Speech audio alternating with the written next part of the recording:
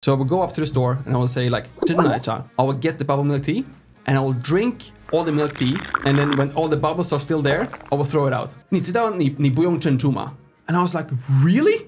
不用珍珠. I go up back to like the same milk tea place and like, 我要一杯珍珠奶茶，不用珍珠，谢谢。 I don't understand how can people do this kind of things, you know? Like, don't you have any bit of common sense? To be honest. What did you do, Aki? Recently, there were some news here in Taiwan. South African woman, I believe, Yes. who discovered not only U-bikes, but also the Taiwanese highways, unfortunately at the same time. So she was found biking on the highways and being told that you're not allowed to do this. And I actually had an American, Mr. Nick, his girlfriend did the exact same thing. So there was like at least 2 foreigners recently who has been biking on the highway here in Taiwan and found themselves in situations they should not be in. Have you any interesting, stupid foreigners in Taiwan stories to share? Either your own or maybe some anonymous friend. I don't understand how can people do this kind of things, you know? Like, don't you have any bit of common sense? That, I mean, it was at night time. I saw the photo. It was night time on a U-bike on the highway. How can you believe for even a second that this is okay? And I think the answer she gave to the police is like, oh, I was following my GPS and they told me to do this. To be honest. What did you do, Aki? I was riding my scooter and I was following the GPS halfway on the ramp when I noticed that something is wrong. For the scooter, I forgive you, Aki, because Thanks. I actually think in Taiwan, in a lot of places, it's super confusing. Yeah. I have seen places where you're not really sure. Like, normal street is going both ways around the ramp to go to the highway. Like, if you happen to be at the wrong place or a car is doing a move next to you, you might really do this. And of course, on a scooter, you go faster than a bicycle, so you have less time to think. So, okay, understandable for the scooter, not understandable for the U-bike. Moving on. Do you have any other stories though? I can share one story, like where I was the stupid foreigner, even though it's not as stupid as that. That's clearly like the podium. I was in Miaoli and I was planning to go from Miaoli to some hot spring in the mountains. It was not in the city center of Miaoli, it was a village, already a bit out of Miaoli. And checking Google GPS, it's 20 minutes on a taxi. So we get this taxi guy and ask for the price, and he says, I think back then it was 500 or 600 NT for 20 minutes in the countryside. And I thought that's totally stealing, you know? Because in Taipei, I take the taxi quite often. Back in that time, maybe it was 200 NT. So I'm clearly thinking he's trying to get my money. I'm a foreigner, I don't know anything. I said, no, like, not more than 300. And he's like, no. So we were in the taxi already, and we were like, we leave the taxi, we get out. We don't want to deal with this taxi anymore. And maybe we walk for like, I don't know, 5 or 10 minutes. We get to the closest 7-Eleven and we try to book a taxi there. We book the taxi is on the way. The taxi arrives at 7-Eleven. It's the same guy. Because I think it turns out in that village, there's only one taxi, you know? So at that time, you feel super awkward, like, damn, it's the same one, what do we do? So in the end, we got in a taxi and we paid exactly that amount he was asking for, like 500 or 600, and then just leave the taxi and try to forget about this, you know? So on the perspective of the taxi driver, he must have thought we were so stupid, you know? Yeah, so my personal story is like the whole like how to order like bubble milk tea, which I've already told like so many times. But like the first time I heard like珍珠奶茶, I had no idea like what it meant. I just knew that if you go to a bubble milk tea store, you get bubble milk tea. No one is talking about milk tea. Everyone is talking about bubble milk tea. And I like the milk tea, but I hate the bubbles. So I would go up to the store and I would say like,珍珠奶茶. I would get the bubble milk tea and I will drink all the milk tea, and then when all the bubbles are still there, I will throw it out because I don't like the bubbles. And I thought it was like a set thing, you know. Did this for like 6 months. He's kind of slow. No, but this is the thing though. Taiwanese people, but it gets worse. Taiwanese people are so nice. So for 6 months, let's say 3 times a week, I'll go up And like I will just order like珍珠奶茶, and like occasionally some friends will like see me finish it like to the bubbles and then throw it. And then I will say like, I don't like the bubbles. But they will not even think about telling me that, well, next time maybe you could have like not ordered like bubbles, you know. But then after 6 months of doing this, I just tell my Chinese teacher that like 我很喜欢珍珠奶茶，但是我不喜欢珍珠，所以我会丢. And then she was like, what? What are you talking about? Like 你知道你不用珍珠吗? And I was like, really? 不用珍珠. I go up back to like the same milk tea place and like, 我要一杯珍珠奶茶，不用珍珠，谢谢. For another 6 months. He's a bit slow. So ordering like again twice a week for 6 months. 大杯珍珠奶茶，不用珍珠，谢谢. And no one, not a single person, is telling me that just say like 奶茶, and it will be faster for everyone. You don't have to go through this like 珍珠奶茶，不用珍珠，谢谢. And I got like I got a scholarship at Sida for my good Chinese studies, you know? Like imagine. You studied in the US, right? Yes, exactly. This was after my 6 months in the US. Yes. Here in Liuchangli, just like maybe 2 months ago, there was this poor girl, exchange student. Based on her accent, she was from France, obviously. Let's just assume she had been to like Din Tai Fung before. I will give her that. She probably has been to like Din Tai Fung before. She goes to Bafang Unji, ordering some dumplings. She goes up and she says, I want one number 1 and one number 2. And then the lady is like, what are you talking about? I want one number 1 and one number 2. The lady, the clerk, she's pointing at like the Zhongxiao and like guotie. So it's like the boiled and the fried dumplings, right? And she's like, which one do you want? And she has like no idea. The lady goes into the freezer and she holds up like the frozen Zhongxiao and like guotie.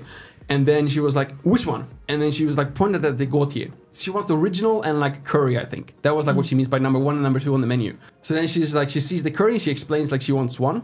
The clerk, she was like, how many do you want? And she's like, I want one number 1 and one number 2. And then she was like, she just holds up like two dumplings. And she's like, one. And she's like, no.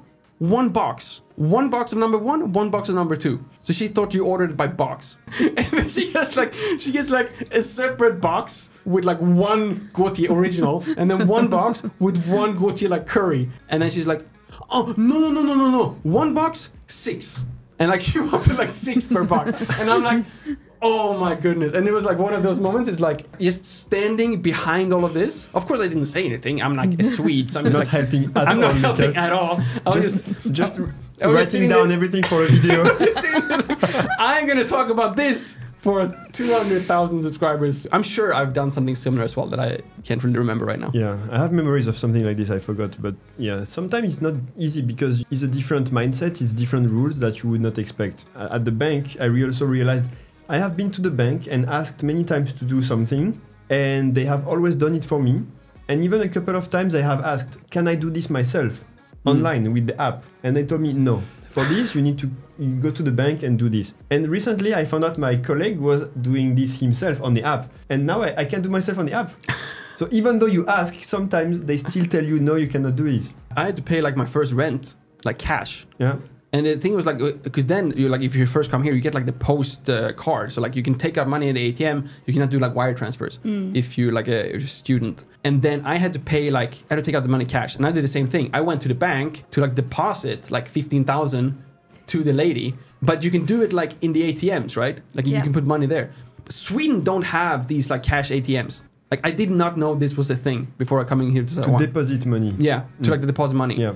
And like Sweden in general, like we don't do cash at all. Oh. Like I just went back here for Sweden for 2 weeks. I did not see a coin, a bill ever. Like nothing is cash, nothing. You go on the train, they will not accept cash. Like a lot of places will not accept cash because of like the risk of robbery. Seriously? Yeah, like they don't even have like the coin machine, like the change. You know, they just have an iPad. And it says like your card or phone, and we have this app like Line Pay basically. They will not accept cash. in Germany, we avoid losing our cash. All this electronic payment thing is so insecure for us Germans. We think you could get hacked or it could get stolen somewhere if someone knows your password. So we think cash is way safer.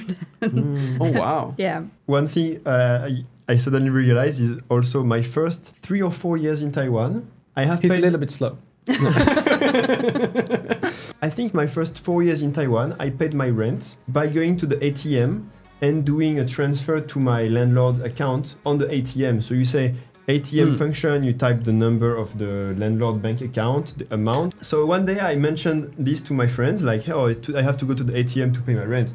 And they just tell me, why don't you do a scheduled transfer? And then I realized you can not only do transfer with your bank, but you can do scheduled transfer. So on the first day you start moving in the apartment, you schedule it for the next 12 months, and that's it. Peace of mind. You don't have to go and do anything. Mm-hmm. Yeah, I was trying to think like if there was any like stupid foreigner things in Sweden. There's a lot of things. They just assume that you have an app. You know, I got stuck. Like this lady just thought I was like bullshitting her. So I took a train from like in the middle of the Swedish forest. Like it's the tiniest like train station. And I wanted to go into like the big city. There was one train that was like super delayed.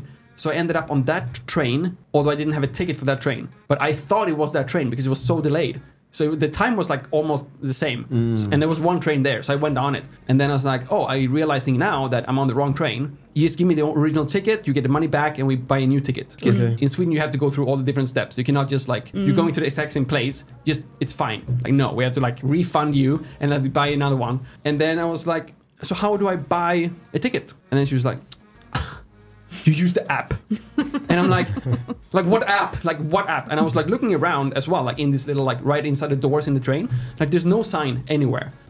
And then she's like, just use the app. And I'm like, which app? She's like, oh, it's this company. I'm like, okay. So I don't have the app. Like I need to download it. And I was on my way into the city to buy my SIM card to get internet. So I was like, I don't have internet. And then she was like, oh, okay, there's Wi-Fi in the train. Oh, what's the password? I'm like, you don't know? And then we had to go to another card where the Wi-Fi password was. This whole complicated thing, you know? And I was like, if this would have been in Taiwan, it would have just been like, oh, you have a ticket for the next train? No problem. Like, of course, you're going to the same place. No problem. So I feel like in Sweden, you will notice the stupid foreigner situations much faster because the Swedes will just be like, you are wrong. I'm not going to help you. I'm not going to help you until you're right. It's hard when you're not in the system, I think. Always. I was in Taiwan for around a year and I went clubbing usually every week. That one night I was like, I'm too lazy to walk home. So I wanted to take the taxi to Tonghua Yesi. And the taxi driver drove and drove and drove. And when we arrived, he said, here's Tonghua Yesi. And I didn't recognize the place, so I thought he scammed me for like 300 Taiwan dollar and let me out somewhere else. And I was like, no, I'm not going to pay this, and you let me out somewhere strange, and I'm going to take another taxi, and went off the taxi without paying him. Oh. Yeah, and then I realized I was on the other end of Tonghua Yesi. Awkward moment. That's bad. Yeah, awkward moment, bad. And that it's was... foreigners like you that make us all look bad, Aki. Yeah, I still feel horrible that I didn't pay him, but it really was weird because I didn't recognize the other side of Tonghua Yesi. And then a more recent story was with my wife. So I had a rash on my eyelid, and she gave me the address You had a what? A rash. A rash on? My eyelid. Oh, your eyelid. Oh. Yeah, weird place, I know. Anyway, she gave me the address to a doctor, and I went there, arrived, just went inside without even considering that it could be the wrong doctor. Asked for Didn't we just say that if you go to a hospital in Taiwan, there's papers and they check everything and there cannot be any mistakes? It's not a hospital, it's just the average small doctor. Oh, okay. And this was my mistake because I didn't even look at the sign, I just went inside. It's hard to see if you had a rash on your eyelid though. You'll be like, you have an excuse for not seeing the sign. There's my excuse. Yeah, I went inside, he gave me eye drops and medication and everything. I went home and 3 days later my eyelid was still going much worse. It was itching and stuff. And my wife was looking at the bag and saying, why didn't he give you anything stronger or better? And then she realized I went to the wrong doctor. The doctor I had to go to was right next to it. The first doctor was like for eyesight. One for skincare is right next to me. Oh, so you wanted to go to a skincare doctor, another eye doctor? Yeah. Oh, okay. But did you see better though afterwards? No, I didn't. No, okay. So it was still not good. I think your stories were much funnier. It wasn't funny at the time. Thank you all so much for watching. That was everything we had to talk about today, but if you have any more news or updates or anything else Taiwan related that you may or may not want to hear some foreigners' opinions about, please do reach out to our social media or just leave a comment down below and maybe we'll talk about that in the next episode. But if you cannot wait until then, you actually have another video right here and another one right here, which you both can watch right now. Thank you all so much for watching. My name is Lukas. It starts with L as in like, ends with S as in subscribe. Please do both and see you all in the next one.